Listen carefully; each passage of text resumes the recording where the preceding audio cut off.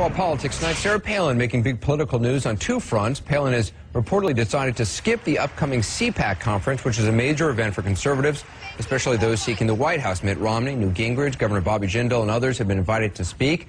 Palin was asked to be a speaker, but turned it down. At the same time, Palin's agreed to be the paid keynote speaker at the first ever National Tea Party Convention. That's taking place next month in Nashville. She is apparently, according to political observers, sending a message to her party and her base, but those messages are being interpreted differently, of course, by different groups. With us now is Ron Paul, Republican congressman and former presidential candidate. Congressman, appreciate you being with us. What do you make of Sarah Palin's decision to not go to CPAC, but instead to go to this first ever Tea Party convention? I don't think I could make a whole lot out of it. I guess we'll have to wait and see what happens. I've been invited to CPAC. I'm going to attend that, and I think that's a good function for a conservative Republican. But exactly what she's up to, I don't know. And once you get paid for something, it's a little bit different. As a member of Congress, I don't get paid, so I make my decisions in a different manner. What do you make of the Tea Party? I mean, it's clearly, I mean, in a very short amount of time, grown, gotten a lot of attention. What do you make of it as you observe it? Well, I think it's very interesting. I think it's very, very important. I feel in many ways that our campaign in the presidential race was part of this because it was more or less the first Tea Party. That was the day they raised so much money for me. And it looks like what has happened is a lot of people love the tool of the Tea Party, but I don't think it's a monolith in any way. I think there are a lot of different groups coming together trying to get out in front. They know there's a lot of people out there who want change and they want different government. They're angry at Republicans and Democrats, and then certain individuals are sort of trying to get out in front and lead this charge. But I don't think it represents one single group of people. For instance, when I go to the college campuses, I'm looking for groups that come out, and I want to talk to them about personal liberty. I want to have them talk about sound monetary policy, and I emphasize foreign policy a whole lot. And some of these Tea Parties will emphasize and talk about it, but some of them totally ignore it.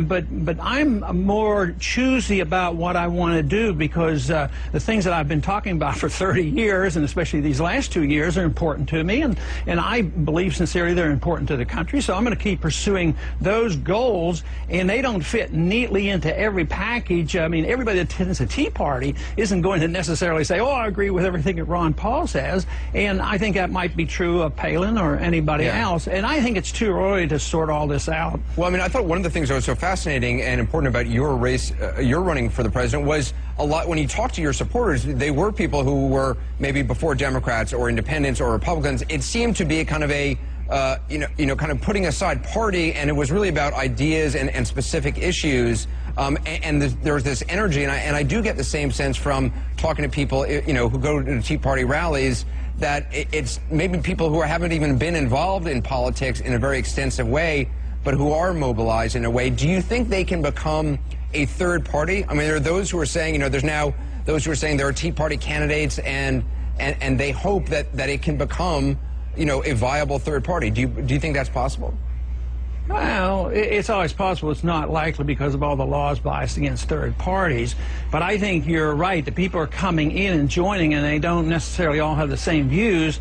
And I think that's what's happening. It's being sorted out. I don't think you can have one party. But I've tried to promote the ideas of liberty as an independent and libertarian, and it's very, very difficult because you don't get on the debates, you don't get coverage, you don't get on ballots, and we have a very biased system. We don't have a real democratic system because many of us have come to the conclusion, and this Tea Party movement would agree with me on this, that they don't get a fair shake with the two-party system, and they're tired of Republicans and they're tired of Democrats, and therefore the two parties are the same. I've been complaining for all along. They really don't have a different foreign policy. I mean, how did the foreign policy change under Obama? We were supposed to see some changes. How does it change on personal liberties? No. I mean, we still have big government spying on Americans. Has monetary policy changed? I think we're making little inroads there with my efforts on auditing the Fed, but basically the leaders of both parties support the big issues, and I think the American people are catching legislation on because they're facing a bankruptcy. They know the federal government can't deliver the goods anymore, and the people are getting worried no matter which spectrum they're coming from. They know that the federal government is not able to deliver the goods anymore. Do you see anyone on the Republican side that excites you for 2012? And if not, or even if you do, are you planning to run again? Well, I think it's too early. I haven't said no, but I don't have any plans to do it. You know what kind of a job that is for somebody.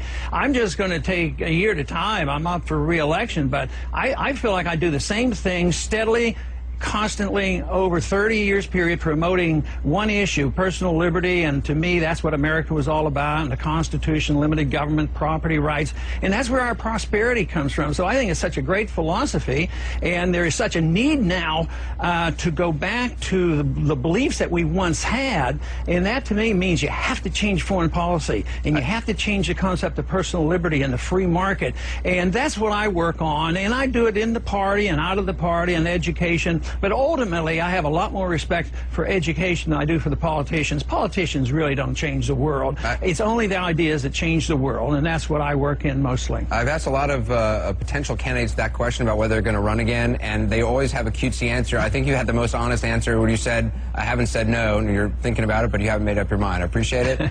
Congressman Paul, appreciate you being on the program. Thank you. Thank you. Good to be with you. All right. Monday, we're going to take a look inside the back.